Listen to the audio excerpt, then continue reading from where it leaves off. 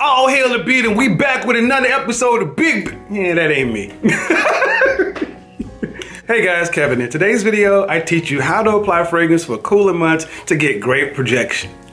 If you like these kind of videos, cool. Go ahead and subscribe to the channel, then turn on notification for our future video and live stream updates. Show your boys some love. Fall, winter time, cooler months are here. It's fashion and fragrance season.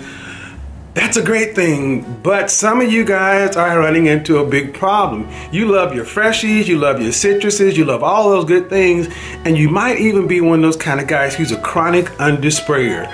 You're afraid of what people are gonna say about you. You're gonna choke them out, such and so forth. I got you covered. But there's some of you out there who like to really rock it, what you're saying, Kevin, I can't wear my other stuff because it's not lasting, it's not performing. Well, a big part of the reason why fragrances don't perform is because of your skincare routine. It has nothing to do with the fragrances. Let's get into how I do it for the cooler months to make sure I get maximum projection. First of all, wash your ass. Yeah, you gotta wash your butt. Keep yourself clean. Come out of a nice hot shower and then apply lotion. I like to give you a cocoa butter. You know, that's something we tend to do. Cocoa butter, shea butter, all work well and keep you heavily moisturized. Also, there's not much scent in here, so don't worry about that. That is the question I get asked a lot. Well, what kind of lotion? Should it be scented, unscented, such and so forth? It should be quality and keep your skin hydrated. Stop buying the cheap stuff that's 89 cents and then putting $300 fragrance on it. Spend 5, 10, 20 bucks on some body moisturizer and have your skin be able to carry your fragrance all day. Only makes sense. Think of it this way. You wouldn't take an expensive car and put cheap oil in it. Don't put cheap lotion on your expensive body. Next, apply your fragrance. Say you have something like Gucci Envy. This stuff is discontinued and not inexpensive. You want to make sure you get the best out of it. I apply here, here, and right at the base of my throat. Yep. Then I apply on the back of each hand. Why on the back of each hand? My arm is covered in the cooler months. I have things around my wrists and I don't want that to get on my fragrance. I apply the back of my hand so when I make hand motions, people can smell it. I also hit the back of my neck because I'm taller and it tends to create a fragrance trail, kind of like a drag.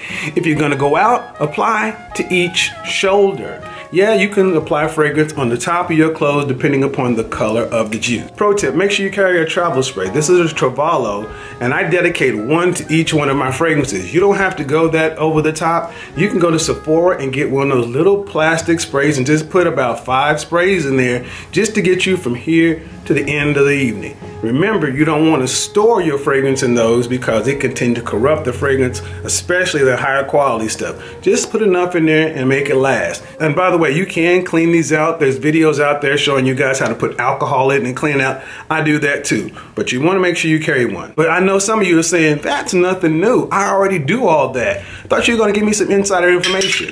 Molecule 1, 2, 4. You know what I think about Molecule 1. You know I use this to help elongate projection and performance of fragrances. Yes, I use this more with woody fragrances, more cedar fragrances and things like that. There's a list that this works best with. But what about fragrances that lean sweet? What about those kind of fragrances? Got you covered. Ambroxan. You like Dior Sauvage, Jean Paul Gaultier Ultramar. This is the thing that carries most of it. If you have your ambers and things like that, your sweeter fragrances, this tends to make it last longer and be more round. And for me, it only enhances the fragrance profile. And then in the middle, Creamy Sexy Sandalwood, Molecule 04. I use this one when I have creamier fragrances, creamy, sweeter, florals, that kind of thing. For me, I use these fragrances in combination with a great skincare routine, and it helps my fragrances project through all of the different layers. Also, remember, you gotta apply in layers. Put it on your body on your first layer. Then when you put your clothes on, spray a little in the air and walk through it. But it also doesn't hurt to put on a little bit more and just get it up around this area. Bottom line is that it's cooler outside. You don't have enough surface area. You gotta apply fragrance to the areas that are gonna be showing. Remember, if you have it on the back of your hands, take that into consideration when you go wash your hands, such and so forth. Yes, you can still wash your hands, just make sure you pat dry. It just takes a little bit more effort, It just takes a little bit more thinking. You can actually smell great in the cooler months with little to no problem. These are good habits no matter what you do. But hey, don't take my word for it. Hit us up in the comment section, guys. Let us know what are some of the tips and tricks you use to help fragrances push through these cooler months. Let the guys here know what you do to get you from here to there. As usual, if you like these kind of videos, go ahead and give me a big thumbs up and share it out to anybody that you think used the information. Thanks so much for watching and subscribing. Until next time, talk at you later.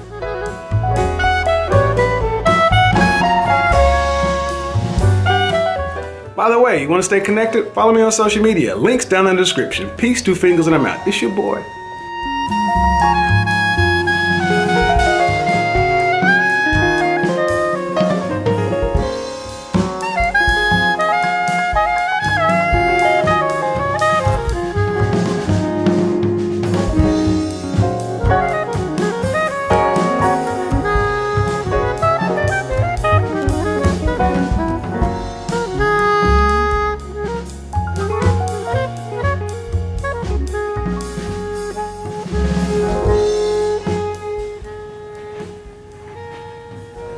Summer, summer, summertime is over. It's over, it's over, it's over. It's cooler outside. What are you gonna do to have your fragrances perform? You thought you were gonna do. Now you didn't think you could just. Now you didn't just think you could keep. You didn't just think you could keep applying fragrances the normal way, did you? You didn't think I'll just keep doing what I did in the warmer months and it'll work. No, no, no, no, no, no, no, no. You're not drinking iced tea at 20 degrees, are you? You're drinking hot cocoa. You're not drinking ice. You're not drinking iced coffee. You're not drinking iced coffee. You're drinking other coffee. Well, as the temperature changes, you have to change your fragrance application methods. As the temperature change, so do your fragrance application methods. You have to do what you have to do to get what you want out of it. It's going to take a few more steps, just like when you go out. And yes, it's going to take more effort. It's the winter time. Yes, it's going to take more effort, but it's cooler months. It takes more effort to even get ready in the daytime. Yes, it's going to take more effort, but everything takes more effort this time of year. You can't just throw on some shorts, t-shirt, and some tennis shoes and run out. You got to put on some clothes. In that vein, you got to make sure you apply your fragrances correctly to get the most out of it. You don't want to be wasting your juice. More importantly, you don't want to not wear your juice. Let's get going.